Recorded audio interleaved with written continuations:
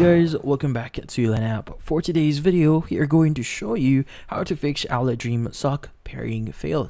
So if you're interested, let's start the tutorial. In this case, there are a few things or a few steps here that you need to do for you to basically fix, or in this case, resolve the pairing failed issue here. So first is you want to reset the Wi-Fi connection. So start by pressing the base station button 3 times quickly. You should hear 3 chimes from the base station, which means it's resetting the Wi-Fi connection.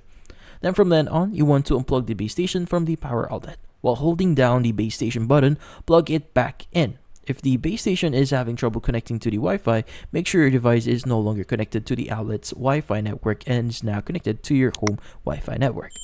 Now, from then on, you want to remove the Dream Sock from the base station. Then disconnect the base station from the power. Press and hold the base station button while you reconnect the base station to the power source. This helps reset the connection between the base station and the sensor. And to ensure that your router and modem are compatible with the Owlet Dream Sock, you can find the compatibility information on the Owlet Help Center or website. This is important because incompatible equipment can prevent proper pairing.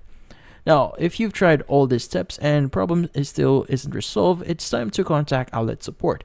They can provide additional assistance and troubleshoot the issue further. And that's about it.